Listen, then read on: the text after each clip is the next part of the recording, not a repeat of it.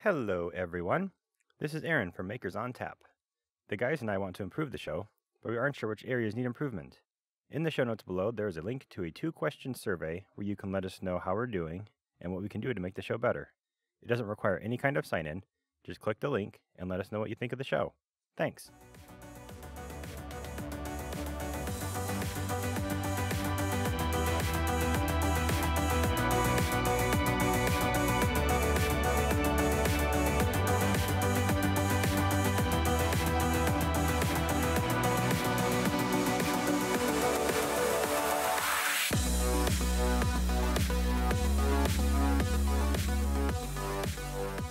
Welcome to Makers on Tap, the podcast where Makerspace directors drink and talk about making stuff. Tonight, I'm your host, Joe, and with me are Aaron.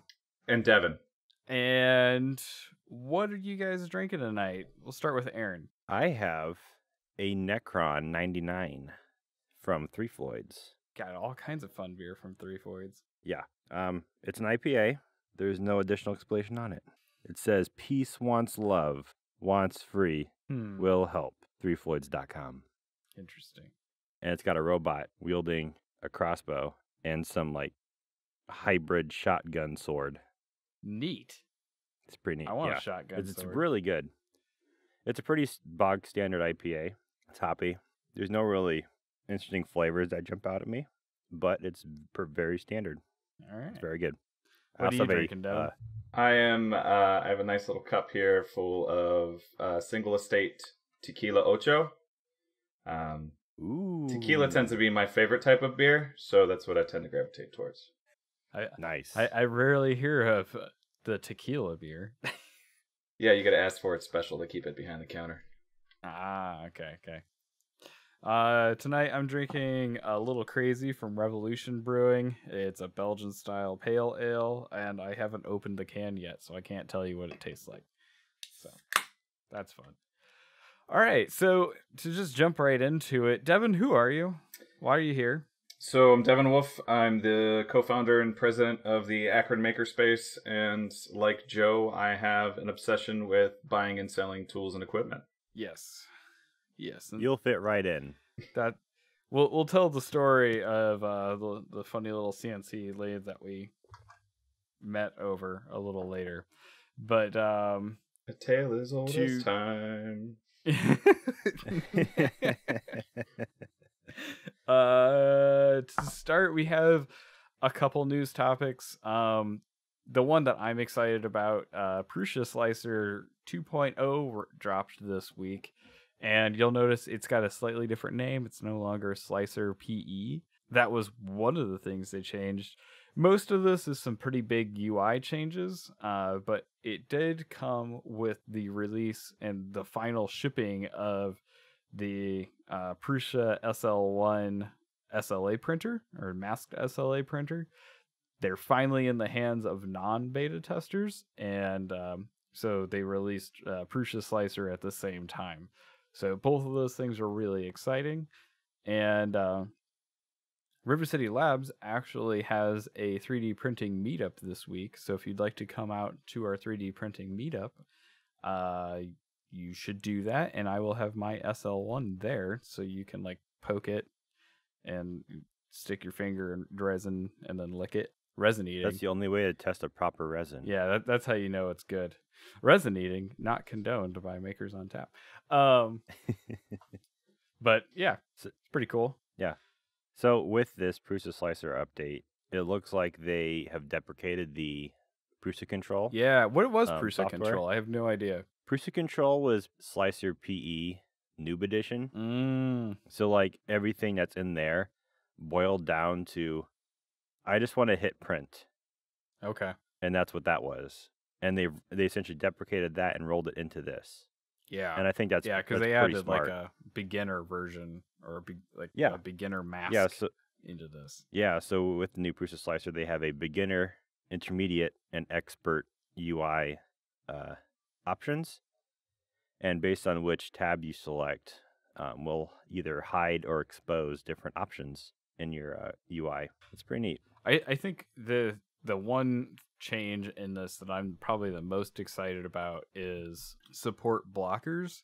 But like, support blockers are cool, and Kira's had them for a little while.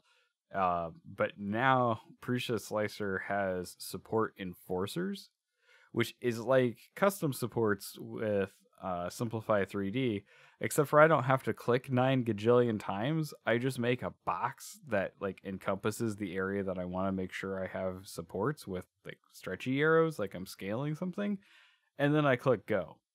And then it's like, hey, you wanted supports here. I heard you want supports here, so I'm gonna put supports here. And that's pretty great. That's such a better user experience than clicking 9,000 times in Simplify. Do you hear me, Simplify 3D, with your bad interface? Moving on. I heard fun things are happening in Akron, Devin. What's going on? Yes, they are. So as of last week, we just signed our lease with our new location. So we're just kind of a standard run-of-the-mill makerspace. Currently, we're sitting in about 4,000 square foot. And So right about, now, like 4 times the size of River City Labs. It's standard and run of the mill. It's fine. That's 3.5 times. well, imagine if River City Labs had 4 times the space, but then all of your tools and equipment jammed into it. So it feels a lot smaller. But yeah, we moved out of our garage. We moved into a small warehouse, and then now we're in our own building. But we're moving back into a shared warehouse because they have offered us a really good deal on 10,000 square foot. So we're gonna take it. Oh shit! Yeah, and it's a neat building too. It's the former BF Goodrich tire plant. And we found some old signs when we were renovating, and it's actually the area where they wound all the cords for the tires. So there's some neat bit of history with it, and it's just a monster facility. And like most cities with giant monster derelict manufacturing buildings, they're trying to breathe new life into it. So there's a couple gyms in there. There's 2 breweries in there. There's a bunch of amenities in the area because it's our building's 1 million square foot and there's 8 buildings. Oh gosh. Yeah, so they're trying to find something to do with that. 2 breweries in house. Yeah, it's. Oh, I would say we thought we had it nice with the brewery 2 doors down. Yeah. Yeah, I just take the freight elevator. Yeah, I take the elevator downstairs. That's amazing. Oh man. Yeah. I can't wrap my head around 1 million square feet. It's a very big building that's 6 stories tall. Oh my god. Oh jeez. I've been in a lot of really big industrial buildings, and like, I guess I've never had the number of square foot put in front of me. So maybe that's why I'm having trouble wrapping my head around it. But wow. Okay. So what kind of deal did you get? Is it purely just money, or did you get is it like partially donated, or how'd that work for you guys? So federally, they cannot donate rent unless it's what they call like an appreciable, chunk of the building. So since we're subleasing a small portion of a gigantic building, they can't donate rent.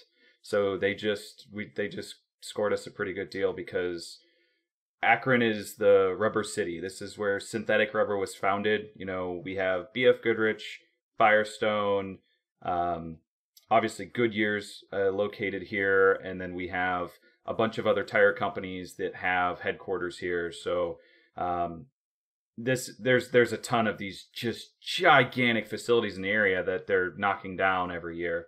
So they're trying to find some use for them. So there's just a surplus of square footage in our area.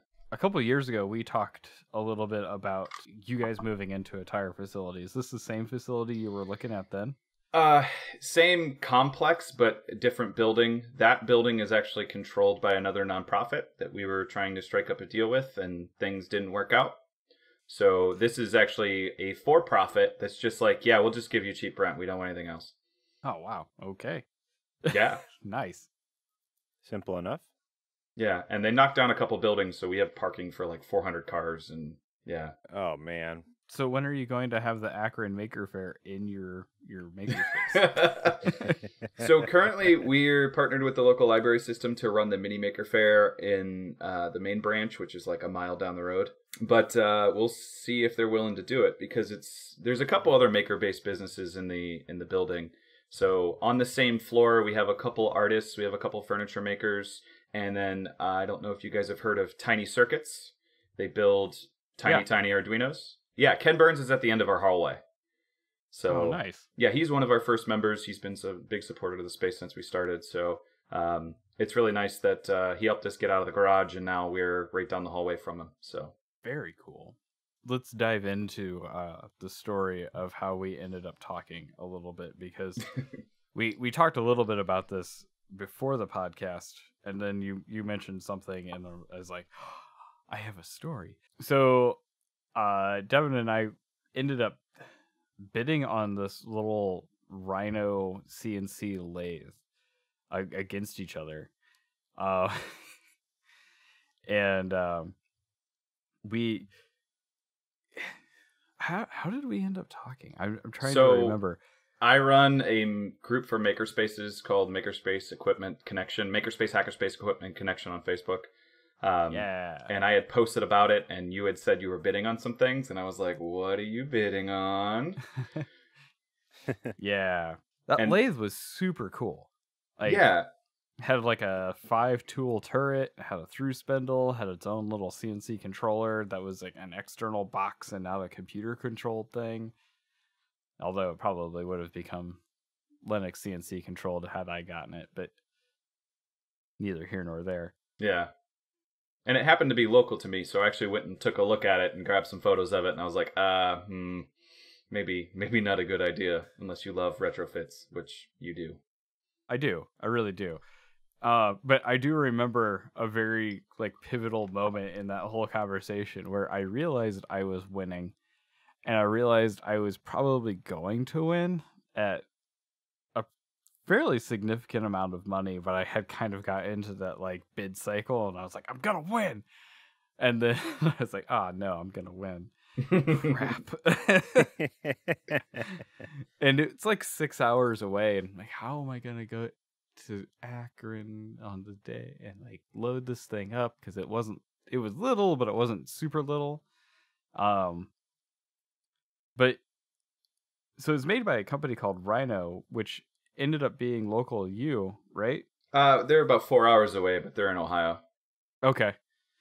But you said they closed? Yeah, so I think it was right before or right after that auction. That auction that we're talking about right now happened to be just a local high school that actually got a big grant, and they were updating all their equipment, so they're just getting rid of all their old stuff. But okay. I was looking, and I had just missed the Rhino CNC auction, where they auctioned off a dozen of those lathes, and the parts lathes were going for $150 non-working, and the working ones were just going for under $1,000. Man, that's so frustrating. So, my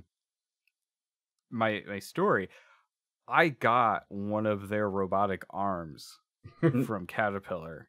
It's under my workbench right now, and it's functional to an extent. I got that robot arm for $50. Yeah. I've seen them for sale on eBay for $3,000. Jeez. And when I got the robot arm, I looked up the serial number and everything, and I actually emailed Rhino because they were still open at the time. And they were like, yeah, you can totally buy the software to run that robot. You'll need Windows 95, 98 at the absolute latest, and a license for the software to run it is $700. Would you like us to invoice you? I was just like, no. God damn it. No, I don't want you to invoice me for $700.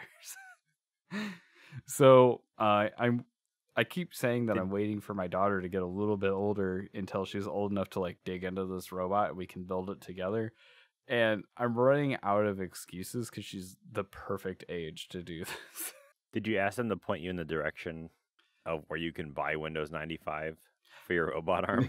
I sure didn't. I didn't want that discussion to go any further.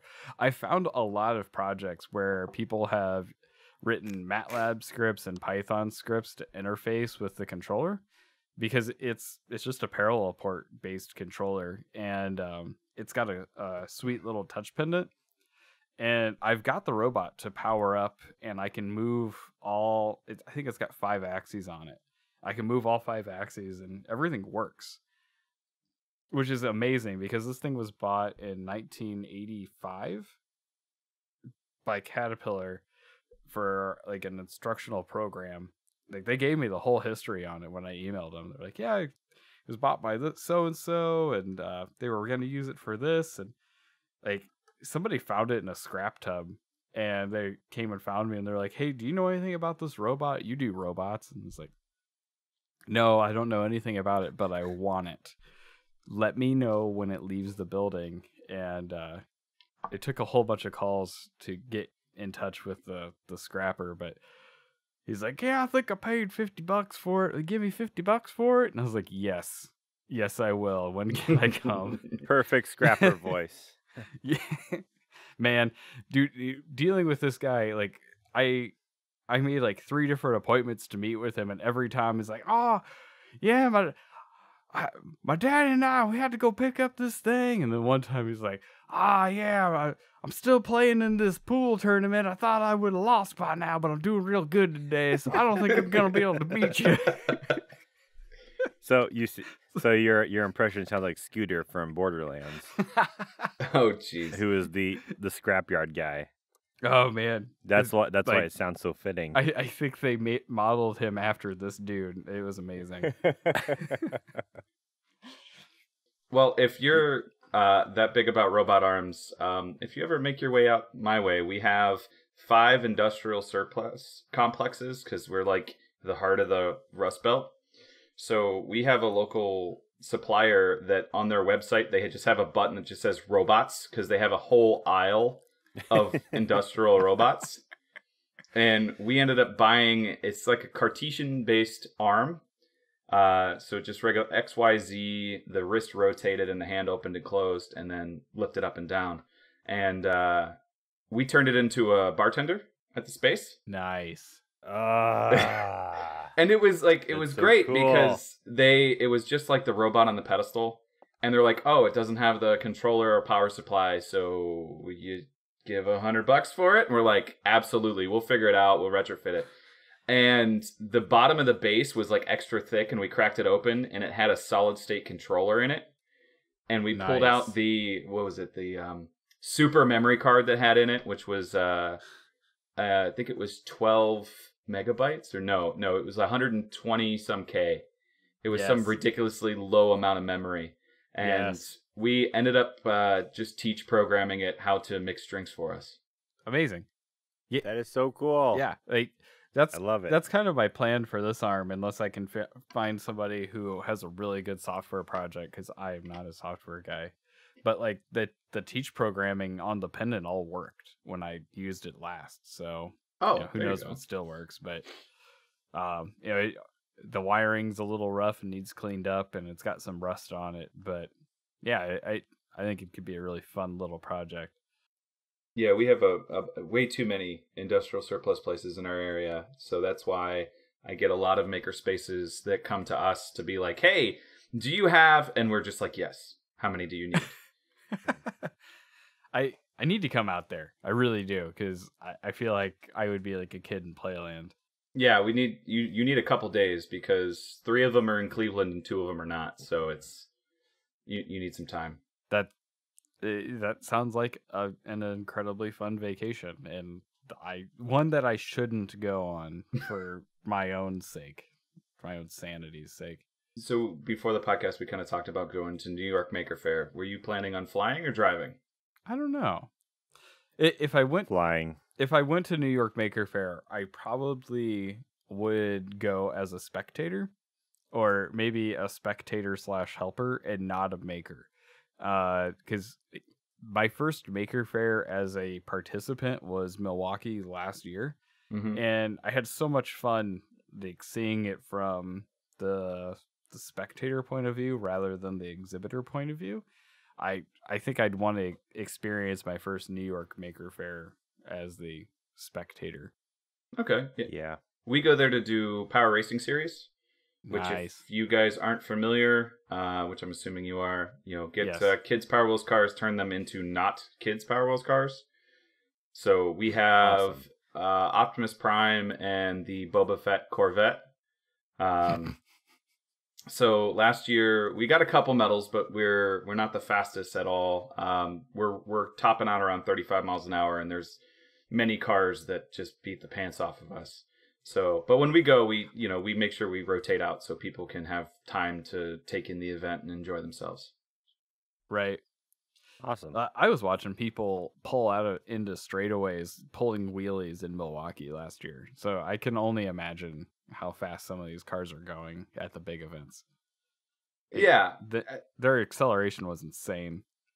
So the Akron Makerspace, how are you guys funded? So I would say that we're funded kind of more grassroots than some of the makerspaces we see out there. We are almost completely membership and class driven. We get very few grants. We just happen to be lucky and be in a very cheap market for real estate. So we can afford to rent big swaths of land for a reasonable price. But yeah, so we've honestly, we're floating, depending on the season, 75 to 100 members. We charge, a monthly membership fee. We're piloting hourly usage fees on the equipment, and it's just a sign-out sheet. Okay. We bill you at the end of the month. It's nothing crazy critical. Nothing like Aaron's RFID tool system. You've heard about it. I listened to the podcast. I'm so flattered. And then we do a ton of classes. So actually, yesterday we taught a welding class, and we found that we can, just by holding a couple welding classes a month, we can pretty much pay our rent. And most Awesome. of those tend to be what we call tourists, which are curious potential makers that come into the space, because yesterday's class happened to be all members, but usually it's almost never all members or any members, because they'll get like a one-on-one real quick, like, okay, I've welded before, I know how to do this. But we do a ton of sales. Most of our classes sell out within 48 hours of posting them online. So we're kind of in a hungry market, and we just make sure that we're always posting on social media. We're always posting new events. And then as we develop new classes, we kind of pilot, kind of ramp up the price until we find what the market will bear. I hate to say we're starting to run it a little bit more about like a business, but we make sure that it's all about the community. So we make sure that our Right. membership fees are reasonable, our hourly rates are reasonable, and we really work with our membership to make sure it is what the membership wants to see. So we have rental benches right now because we have a lot of square footage. So we can offer rental benches. We have a connection for reasonably priced pallet racking. So we build workbenches into pallet racking. So on top of your membership, you can pay a fee, and then you get a pallet rack with a tabletop and a rack on top, a dedicated light over top your workbench, and an outlet. So That's really nice. Yeah. I wish we had 10,000 square feet. Wow. Yeah. So I'm just here like, where the fuck are we gonna fit a pallet rack? well, we have the bigger industrial pallet racks that you actually fit pallets on, but then we get these lighter duty, not quite pallet racks, and they're only 2 foot deep, and they make the perfect bench size. Because if you get too deep on a bench, then it's really hard to, if it's just one person, you're up against a wall, it's really hard to reach stuff. So we do 4x8 workbenches in the middle, and then we do shorter benches on the exterior. Nice. I like that a lot. I'm experiencing my first 4x8 workbench in my own shop, which is like, it's far too big. I'm in the process of building a 4x8 CNC, and so my machine table is a workbench right now, and it's far too big for my shop and where it's sitting. But at the same time, I can throw a whole sheet of MDF on top of it and saw it right now, and I'm like, oh, this is amazing because it didn't fall apart on me. Yeah, we've always, so even at our current size of 4,000 square, it's split between a first floor and a basement, and the basement's just like a dugout basement, so it's almost unusable. So the floors are wibbly and everything. But we're so jam packed with Devin's equipment that we don't have a lot of open build space, and that's one big thing that the community's really been saying is like, listen, we have all the tools, we have so much crap, but we can't use anything because there's so much crap. Does your crap work? Most of it does. I have a CNC mill that needs to get it's getting a retrofit. I know you really love Linux CNC, but I'm sorry, I can't stand it. Why? I've been a machinist for 15 years, and Let's go into this. Do it. well, so what are your thoughts? Listen, Devin is computer dumb. All right, so I need something that has a nice, pretty GUI, and setting it up is pretty simple, and I can throw a little bit more money at the problem due to the privilege of my day job. So I will do that just so I don't have to deal with learning other skills that I don't find 100% necessary to daily survival. So what is your control of choice? I'm getting ready to pull the trigger on a Masso. About a year ago, they had a really bad rap, and I've been following the reviews, and after a couple big overhauls on their architecture, it actually seems to be working okay. The main reason I'm going for this is the CNC router we have currently runs on, what is it running on now? PMDX. And that runs pretty good, but my CNC mill has a tool changer. So it's a Benchman VMC 4000. So it's got a four position linear tool changer that it has to like move over and then actuate some air cylinders to clamp and unclamp the drawbar and grab the tool and move away. So there's like macros that need to be written for it, and you could totally do that on Linux CNC. I just don't like Linux CNC. So instead of free, I'm going to pay $650 because I'm kind of dumb. Well, so the Masso is a whole nother world that we honestly haven't even dove into. Like, that's a DSP based, like, yeah, it's its own dedicated controller. Yeah, it's an ARM-based system that's fully controlled. Yeah.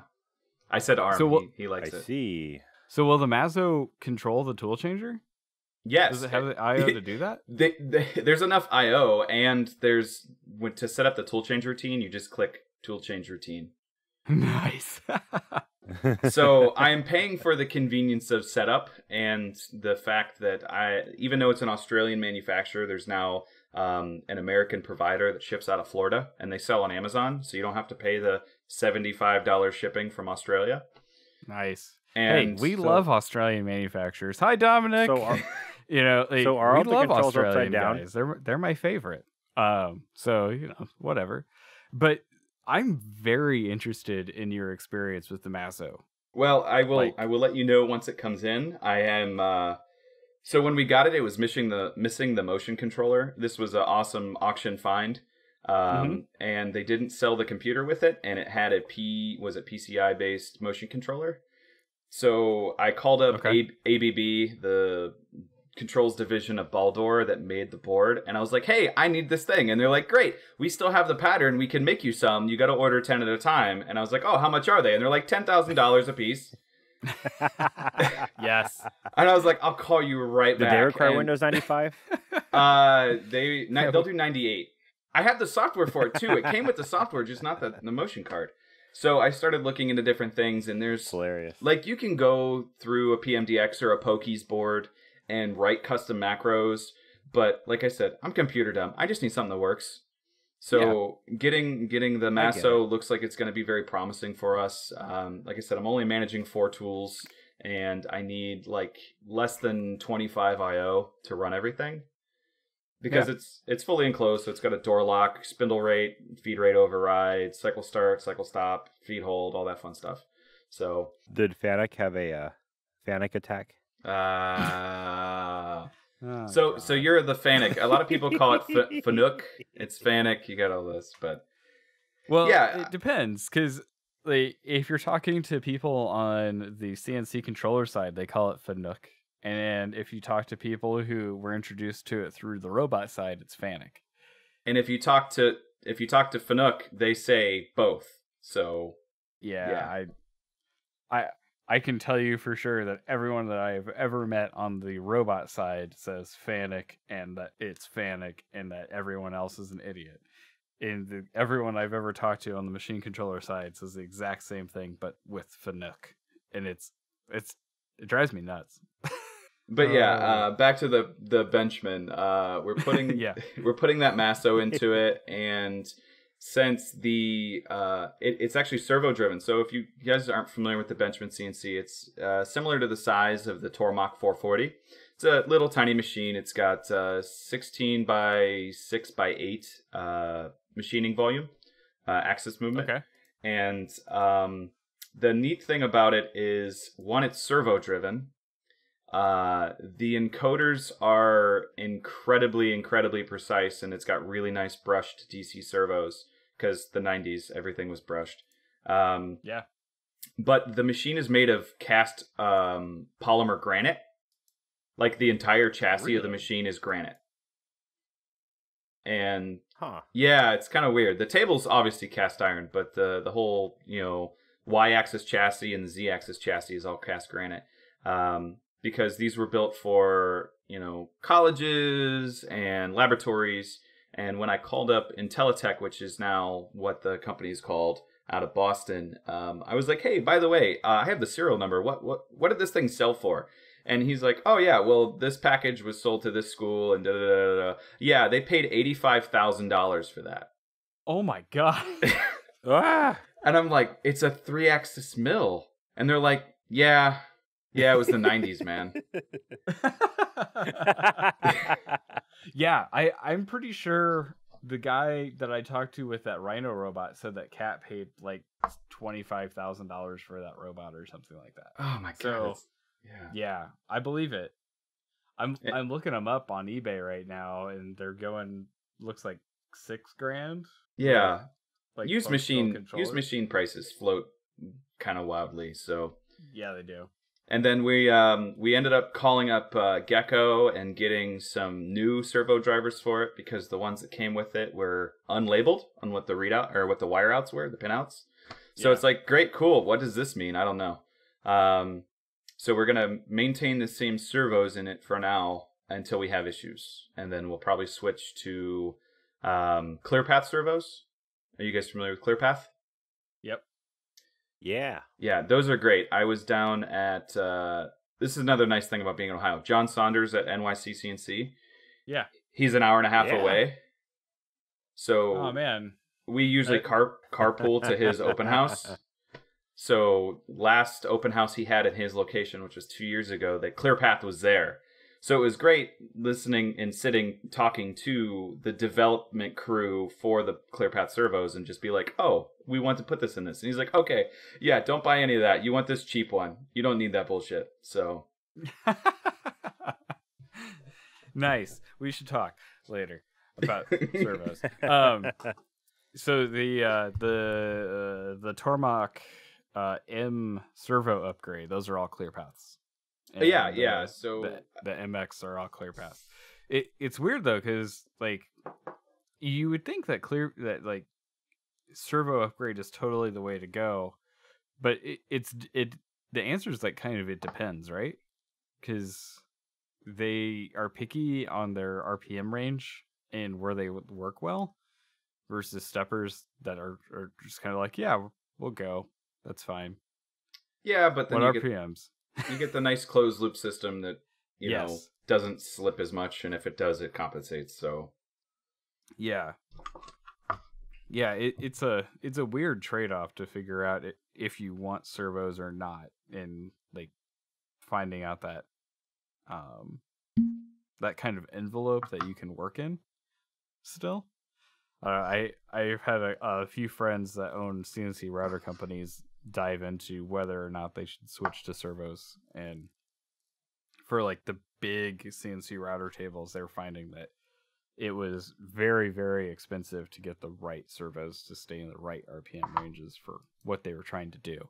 Yeah, so getting it spec'd correctly, that's where I think once ClearPath, that whole system, and not necessarily just that company, but several companies get into the system of, hey, we're going to help you spec everything right on our website without talking to somebody, give you pricing up front, but also sell you something that's pretty maintenance free. And like their servos are self-tuning. So they are. once you awesome. install them, you click self-tune, you listen to the thing beat the crap out of itself for an hour, and then you have a machine that runs nice and smooth and accelerates correctly. So I think once we get more companies in the game, the price will come down on that to where you're going to see a lot more of these small hobby CNCs, especially stuff you see that's crowdfunded, that will come out with great motion systems, not necessarily UIs or GUIs or controls, but they'll at least run smooth. Well, now we're starting to see kind of like the all-in-one servo package like the ClearPaths, but from China. Yes. And they work really, really well. A guy, Ninja Robot CNC, he's at both NYC's Maker Faire and Bay Area Maker Faire, and he was at EARF last year. That's where I met him. And that's what he was running on his little 3D printer CNC combo machine. Okay. And I was blown away at how well they ran. And they were like 3 times the cost of a stepper driver combo. So like, oh, that's not bad. Not terrible. Yeah. I haven't had the drive to try to jump into that realm because for what I need, they're still pretty costly. These were small NEMA 23 drop-in replacements. I need bigger NEMA 23 drop-in replacements, and they got a little pricier than I was willing to experiment with at the time. Yeah, so.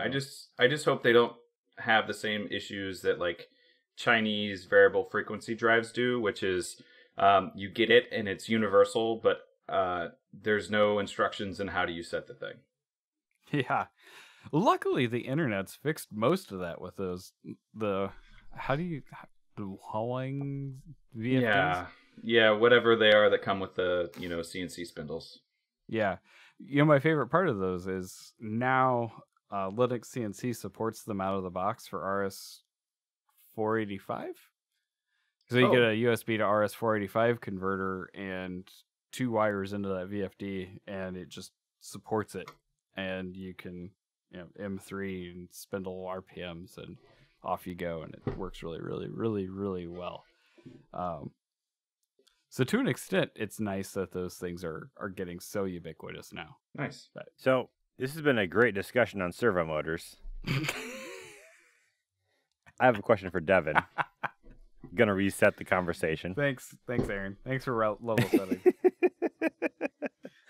So, you literally, the Akron Makerspace definitely seems to be, 3-ish to 5-ish years ahead of RCL. At your current state, how much do you see open source technology and software being used in your space versus closed and proprietary software? So it seems like we've made the kind of closer to 50-50% closed source, open source.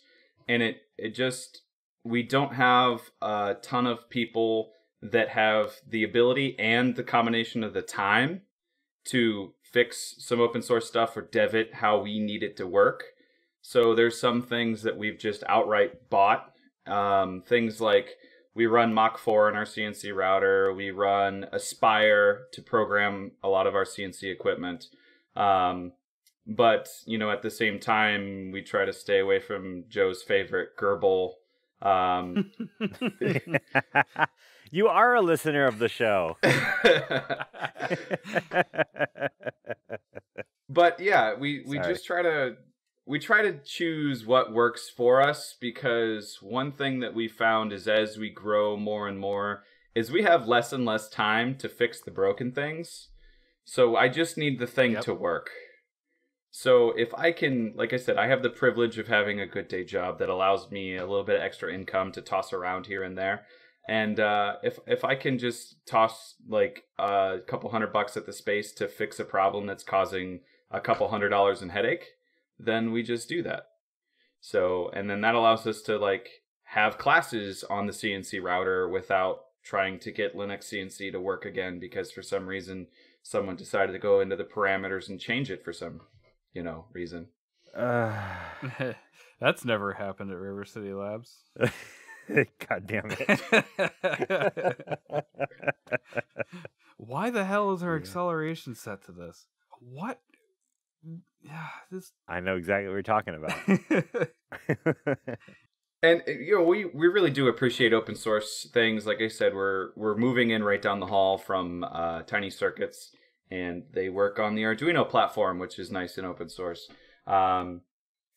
But like I said, we just try to do what works best for us, because at the same time, we still got to get the same amount of work done. And as much as I want to make the thing do all the things, I just want it to turn on. So it sounds like you kind of have my take on it, which is open source where it makes sense, and things that work where they make sense. Correct. I know a lot of spaces tend to have their own kind of individual focus on skill or craft. Does the Akron Makerspace have a particular focus as far as what the majority of the membership tends to work on? Yeah, so despite my best effort to make everybody a machinist, everyone focuses on either woodworking, welding, or crafting. We do have a pretty good contingent of people that are making custom circuit boards and, working with a lot of robotics, but it tends to be, I would say 60% of our membership comes in for woodworking. And then it kind of divvies up, the remainder to crafting and jewelry making. We do some blacksmithing, but a lot of welding, a little bit of sheet metal fab, and close to zero machining, even though we have 3 lathes. So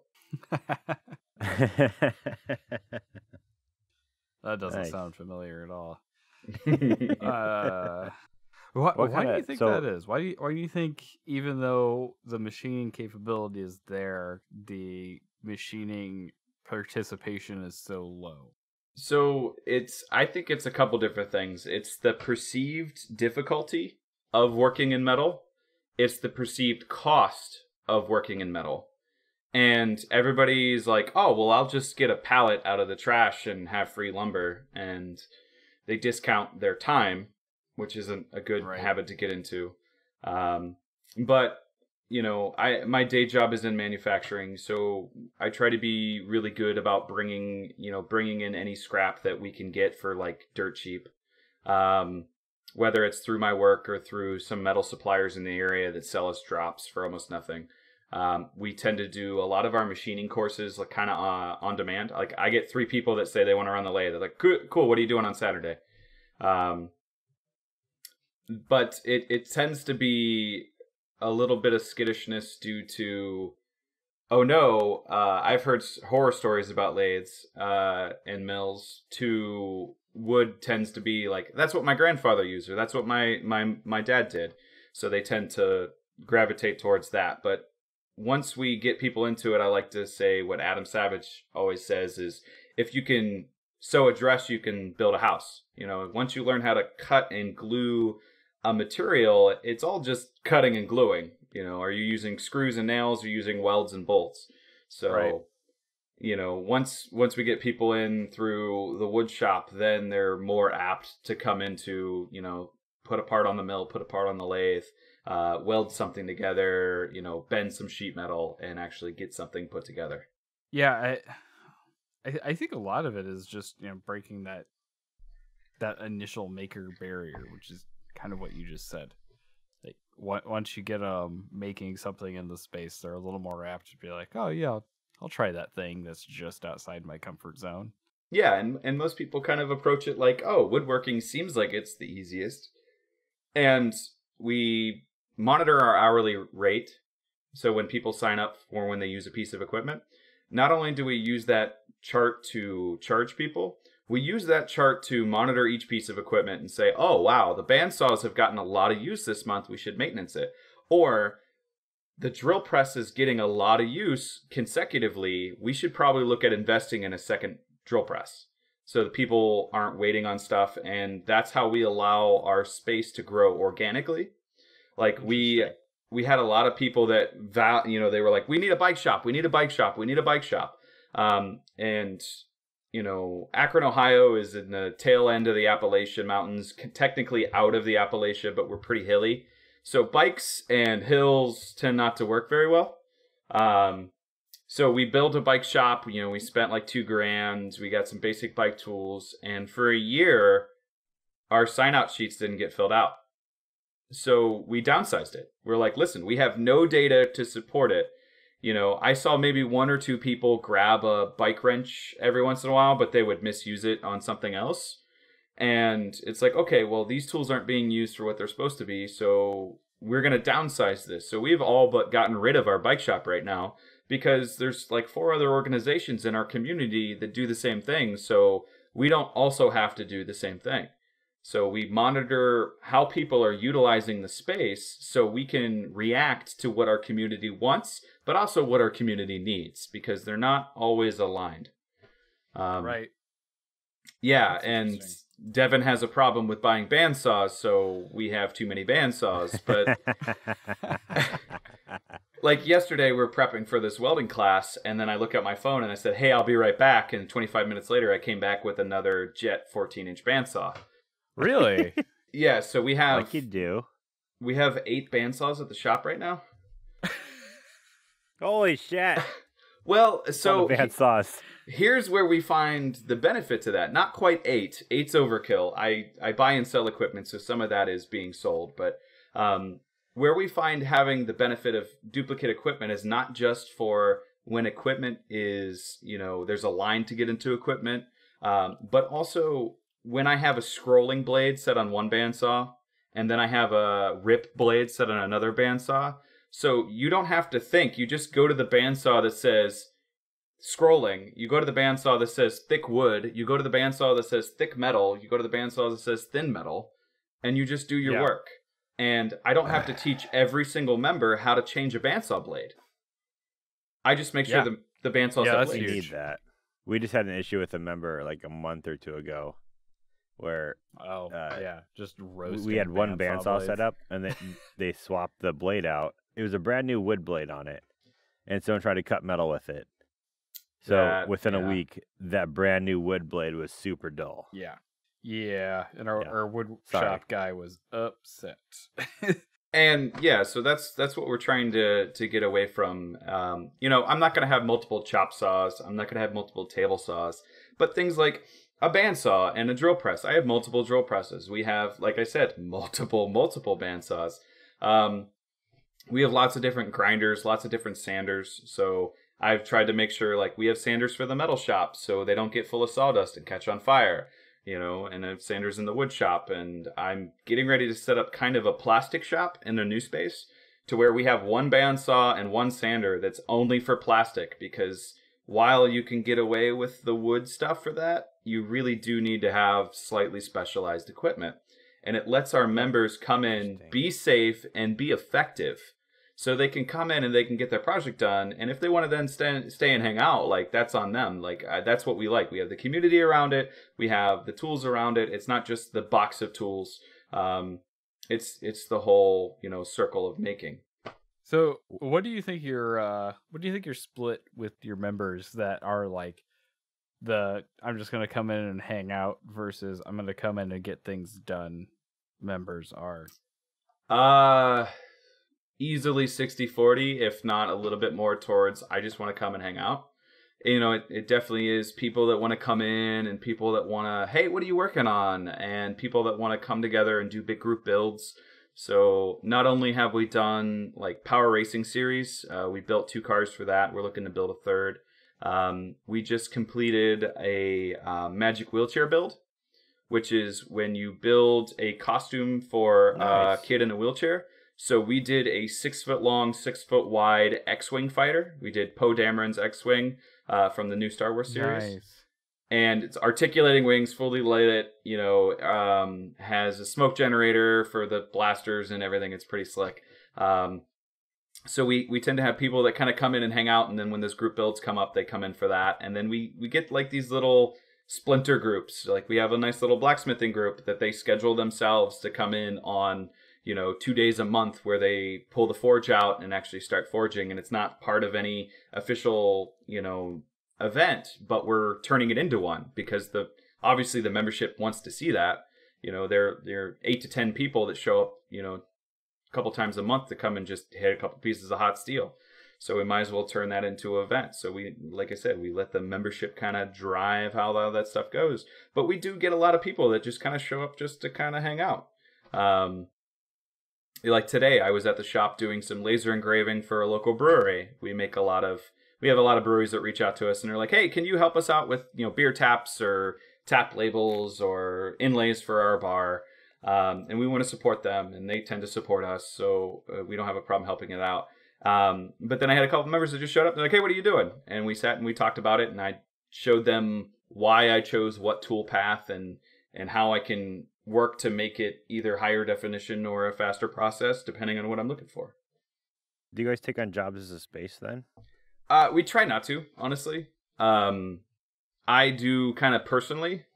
And like I said, we have an hourly rate on the equipment. So like our laser cutter, we charge about $15 an hour to run, just because it makes sure it covers cost of the equipment, the maintenance, puts a little bit back into the Makerspace's pocket. Whenever I take on jobs, like I said, I have a full-time day job. So if I take on jobs on the side, I will usually pay double the hourly rate to support the space. But as a space, we don't do like outside fabrication. We will only do it to support an organization that we want to support and something we have time to support. Right. That's kind of how we operate too. Yeah. We get a lot of requests for, I've got this widget. Can you help me make it? Yeah, not really. We'll be happy to help you, teach you how to make it, but we're not going to do it for you. Exactly. But we'll get somebody in who does something cool, as a company. We're like, you're part of the local Peoria area. We'll be happy to help you with this one-off thing, just for the benefit of being a partnership. Yeah, and sometimes those have paid off. Like, we had to reschedule the event from last year, but we're going to do it this year. Warren, Ohio, we did some stuff for a local brewery, and they happened to be in David Grohl Alley. And if you know who David Grohl is from the Foo Fighters, he's from Warren, Ohio. So they have the world's largest drumsticks out there.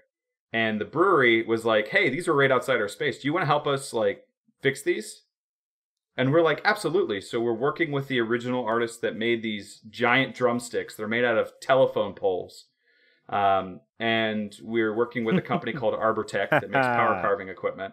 And we're reshaping these power poles, these electric poles, because they've been walked up and down with guys in spikes, so they're really rough and people get splinters. So we were going to smooth them all out and get them all nice and stain them so they look, a little bit more like drumsticks. So we never would have gotten to do that fun, cool thing if we wouldn't have helped Modern Methods Brewing Company make tap handles. So that little bit of working with them helped support our space. We volunteer our time. No one gets paid here. And that also got us the connection for the city of Warren to have them come to us and say, hey, you guys do cool stuff. You want to do something cool too? That's pretty cool. Yeah. Thank you. That's my tie-in. FYI, I just opened, so I was at the bottom of that Tequila Ocho. So I am opening up Tres Generoses Plata Tequila and enjoying that with you all. Well, we're about the 1 hour mark. Yeah. Do you have other things to ask, Aaron? I'm good. I got all my stuff out. Why don't we call it here, and then we can do our outro, and then Aaron can edit all this conversation out. And then I will totally do that. And maybe we can have you back on after NomCon. Oh yeah, definitely. That's 14th, 15th, and 16th. Yeah. And if we can just real quick mention that, because a lot of people, I'm assuming, that tend to listen to this tend to be other Makerspace peeps. Yeah. If you guys don't go to NomCon, you're really hurting your space. I went last year. I self-funded my flight to Santa Fe. I spent, it was pretty expensive to go out there and fly and, rent a vehicle and be out there for 4 days. But there is a ton to be had by going to NomCon for your space. There's all sorts of workshops on marketing, on getting grants, on running big events, on how to reach out to the local business in your area to support your space, all the way up to just hanging out with cool people. Last year was fun. I showed up kind of a day early with no real plans, and Adam Savage showed up a day early with no real plans. So there was like a dozen of us that hung out for 4 days, and it's a cool time to just go to breakfast in the morning and sit down and just look over and go, oh, hey, Adam, hey, Devin. And, we're all talking about stuff. So you guys really do need to go because there's a lot of cool makers there. There's a lot of really good stuff to be learned. And like I said, I got a giant Airbnb if you guys need a space. I had every intention of going, and then my wife bought me plane tickets to see my best friend that weekend. And I was like, I love you so much, honey. They should come to NomCon with you then. Well, I'm not going to be far from NomCon. I need to look at some things. So, one thing that I feel that they're not really talking about very much is they're in desperate need of volunteers. And if you volunteer, you get a discount on your tickets. So you don't have to pay the full price for the tickets. So if you come in and you volunteer, what was that? Do they have day tickets? I think it's the entire weekend. So you can get an extra ticket for the Friday events, but the regular tickets are for Saturday, Sunday. Okay. So the Friday night or the Friday day, they're doing several tours of different establishments. Volkswagen has an innovation center there. There's a lot of bigger makerspaces. A lot of those events are only $5 for those events. And then the rest of the NomCon, what a lot of people aren't seeing is your ticket, while a little bit of expensive, it's sub $300, but still almost $300. That's your meals. So you get you get lunch, you get breakfast in the morning. It's at a nice place, so you can go and there's plenty of room. And this year they're doing a big sculpture. Last year we worked on the Rosie the Riveter sculpture for We the Builders. This year we're going to be working on the NomCon map with nice. Yeah, with a bunch of other cool makers from New York that are spearheading that. And I think a lot of makerspaces really should highly look at doing it. If you've got some members that are financially able to, or if your makerspace is financially able to send at least one person, there's a lot of stuff to get from it. Last year we got we went to a lot of the inclusion stuff, because as makerspaces we tend to be majority straight white dudes. And it was nice to see it from a different perspective. And it was really nice to talk about marketing and doing press releases and reaching out to PR firms and how to actually do the stuff if you don't have the money to do the stuff, if you got the time and the wherewithal to do the things. So it was really good to get a lot of connections in, the makerspace community, to where you can talk back and forth with people and be like, hey, I'm having a similar problem that you had 6 months ago. How did you guys solve it to help me maybe fix my problems too? You should go, Aaron. I'm going to have to go. You should go. I'm going to look into it. Okay, good. I feel like we need to go. We need to go. I'll hit you up, Devin. Oh, and I need to talk to you about your RFID tool stuff. Yeah, let's do that. Devin, it's been awesome to have you. It's so rare that I get to rant about CNC stuff with someone else who gets it. I'm going to have to make a trip out to Akron, I think. I should probably do that sooner than later. Do you have anything else you want to add? You beat up non-con. You beat up Linux CNC isn't good, and I don't like you for it. Personal preference. Yeah, totally. Do you have anything else you want to add before we cut it? Just listen to your community. Do what your community wants to do. Don't assume that you know what they want to do. That's one thing I'm always learning every day You know, I want to see this cool piece of equipment because I find it cool, and then I put it in there and no one uses it. So if you are running a space, just be like, hey, maybe my ideas aren't the best ideas. Don't forget to... I don't believe you. Don't forget to take some time to make some cool shit. Yeah, always Exactly. keep making stuff. All right. Yeah, Aaron. This is the end of the podcast. Cast.